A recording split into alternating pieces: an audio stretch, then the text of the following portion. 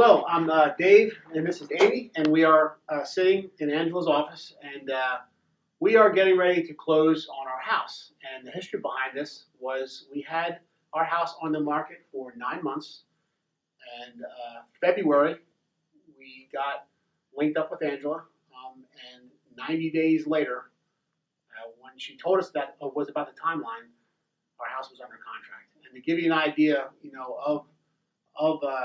of it, we were separated. I had a different job, so it was a hard situation, and we didn't understand the landscape very much of the changing environment for how the real estate market is today. So when we came to her, we really said, look, if you can help us out, that would be great. And the differences between her plan and the plan 9 months before then, the best way I can say it was understanding what separates you competitive-wise within this new real estate landscape that's out there, because things have changed, and the people that understand that the best and the people that can apply that the best are the ones that are going to sell the houses the fastest. And we are living proof that we listened to her, and we did to the T what she wanted us to do.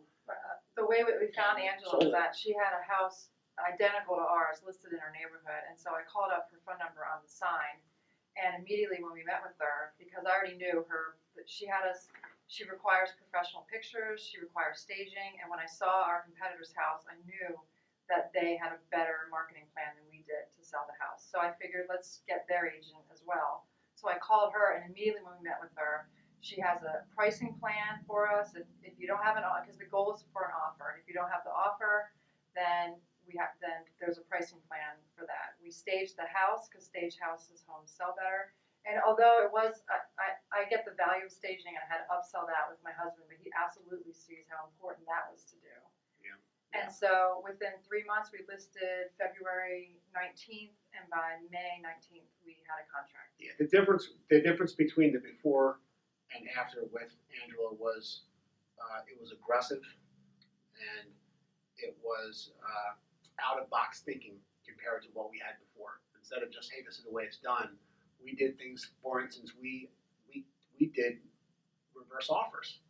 That's out-of-the-box thinking, and this is the kind of, I think, competitiveness that needs to be done in this type of market to set yourself apart, because there's so many houses out there. Right. And we had to be in the mindset too. By the time that we reached out to Angela, we were in that mindset. We thought for 9 months we had been doing everything the right way, but we saw that you can't just put your house on the market and hope that a buyer comes. Yeah. Angela's aggressive. She finds the buyers. And you know what? If you have a showing and it doesn't work out, she just says, and that wasn't the right buyer. And finally, when we got the right buyer, it's absolutely the right person. And I think the bottom line is this. The bottom line is when you ask Angela, okay, we didn't hear anything this week. Does that mean anything? And she goes, hearing nothing means just as much as not hearing something. Right. That's the mindset that, hey, since we didn't hear something, we need to be proactive in changing things so we do hear something consistently, and always coming up with different ideas, and that's what makes. So we're super happy, thrilled with Angela. Absolutely. We're thrilled with her.